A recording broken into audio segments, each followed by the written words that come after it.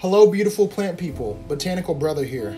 This video is all about fertilizing your plants and NPK ratios. A basic understanding of plant nutrition is going to help you take much better care of your plants. I do recommend either taking notes or screenshotting the different slides so that you can refer back to it in the future.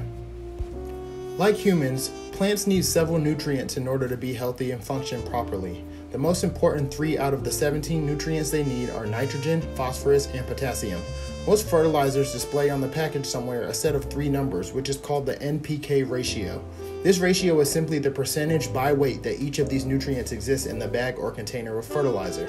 A 10-pound bag of fertilizer with the Npk ratio of 5:20:10 would contain a half pound of nitrogen, 2 pounds of phosphorus, and 1 pound of potassium. First up, we have nitrogen. Nitrogen is the most important nutrient for your plant growth. Plants cannot make chlorophyll without nitrogen. Chlorophyll is essential because it is what is used to turn light into energy. Chlorophyll is also responsible for the green color of your plants. Nitrogen also influences the speed of plant growth and encourages lush foliage. It's needed to form protein. If a plant cannot make protein, it will die. A plant with inadequate amount of nitrogen will suffer from stunted growth. Leaves with no nitrogen will turn yellow. This yellowing of a leaf is called chlorosis. When a leaf can't produce enough chlorophyll, it is considered chlorotic. Next up is phosphorus. Phosphorus provides the energy necessary for the transport of nutrients throughout your plant.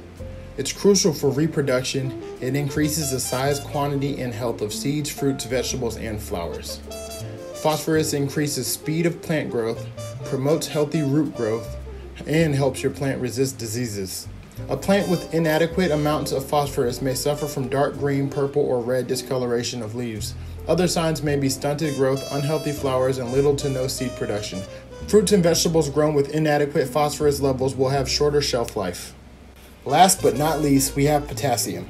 Potassium makes your plants more drought tolerant, makes your plants less sensitive to temperature fluctuations, regulates the way the plant responds to light, promotes starch and protein production, which both feed your plant, helps your plant move water and nutrients from the root system to the leaves, aids the plant in its ability to excrete waste, and it helps your plant fight off disease.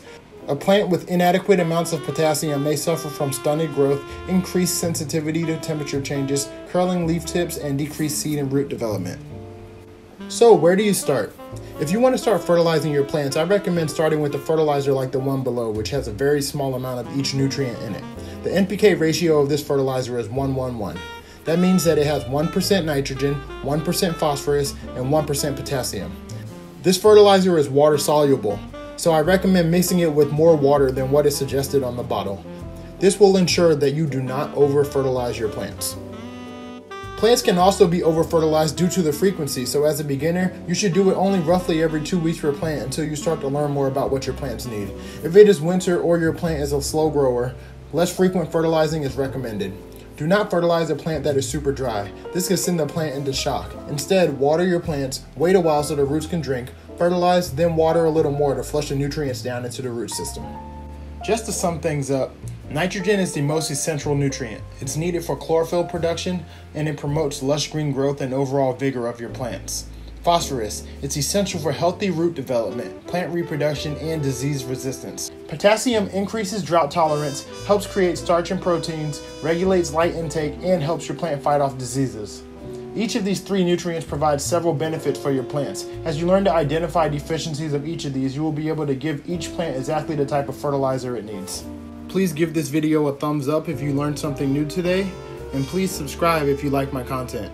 Stay beautiful. I'll see you in the next one.